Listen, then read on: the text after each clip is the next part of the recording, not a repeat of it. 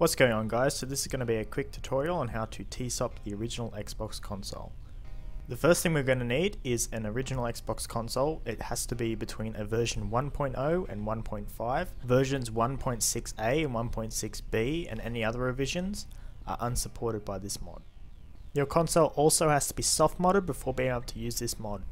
Next, we're going to need a T10 and T20 screwdriver. Next up, we're going to need a low wattage soldering iron, preferably one that you can control the temperature on.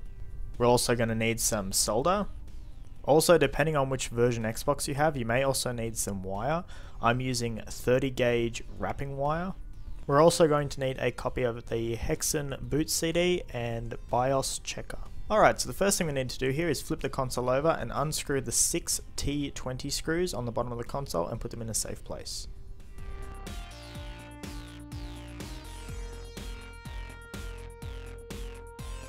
Okay, so once we removed all the screws, flip the Xbox back over and remove the lid.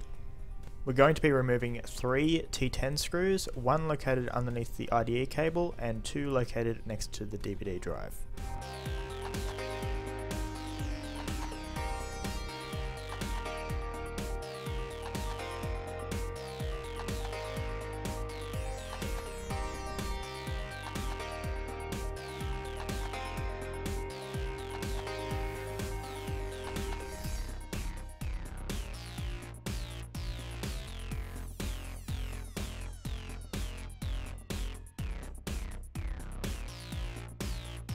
If you have a version 1 or 1.1 Xbox or a console fitted with a sharp TSOP flash, remove the 11 T10 screws holding down the motherboard.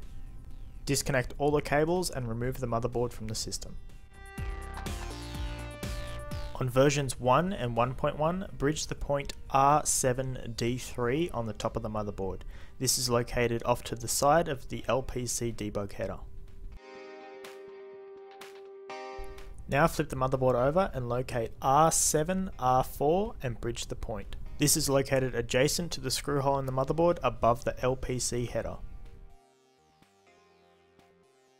On versions 1.2 all the way through to 1.5, bridge points R7D1 and R7D10. These are both located near the LPC debug port.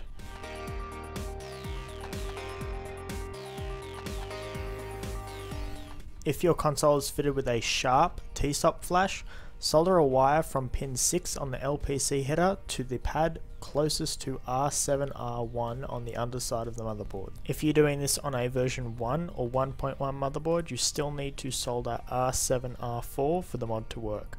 It is also recommended to remove this wire once you finish flashing the console to avoid damaging it. Now boot the console up and insert the BIOS checker DVD. Once the software loads up, it'll tell you exactly which chip you have and whether or not the TSOP points are soldered correctly. Now remove the disk and shut down the console. Now boot the console back up and insert the Hexen boot CD and wait for it to load up. Okay, now that the software's loaded up, scroll down to option 3, which is TSOP tools. Now this next option is really easy. If your console is fitted with anything but a WinBond flash, choose option 3.2. If it does have a WinBond flash, choose option 3.3.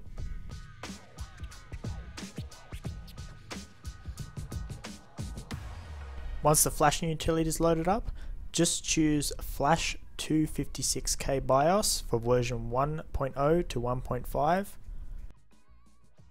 Now just choose the BIOS you want. It's recommended to go with Evo X. If you're wanting to use a larger hard disk, go F and G. If you just want to keep the original hard disk, just go F only. Now that's all left to do is just to press Y and the BIOS will start flashing. Once it's complete, the Xbox will shut down.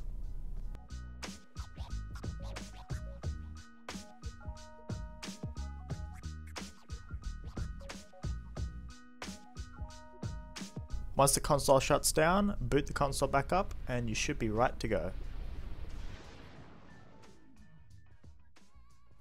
If you're using a WinBond flash, load up the Hexen tools, go down to option 3 for TSOP tools and then choose WinBond flash 3.3. Then choose the BIOS you want. Again, it's recommended to use Evo X. If you're using a larger hard disk, choose F and G. If you're using the original hard disk, choose F only. Once the software loads up, press right on the D-pad and go across to Advanced.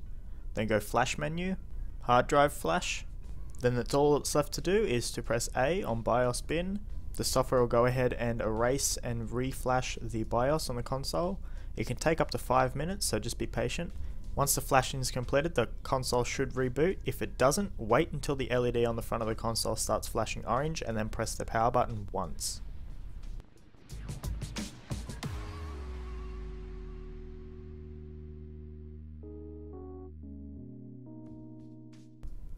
Alright, so now that we've finished TSOPing the console, we can now unlock the hard disk safely. So if you want to do that, go into the Hexen tools, load up TSOP tools and go down to disk lock and unlock. Alright, so the first thing we're going to do here is going to go down to backup EEPROM just to be safe. Press A on it and back it up. Once that's done, just go up to unlock disk and press A. Once it's all unlocked and everything and all good, just go back down and go return to main menu.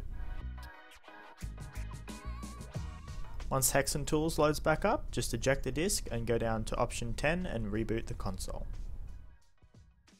Alright, so that's the end of this tutorial. We've successfully TSOPed our Xbox console and unlocked the hard disk. If you liked the video, please don't forget to thumbs up and subscribe, and I'll see you in my next video. Bye! Hi guys, thanks for watching my video. If you haven't done so already, please subscribe, it really helps me out. Also, you can find me on Twitter and on my website. I'll put the links in the description. Thanks again, and I'll see you in my next video.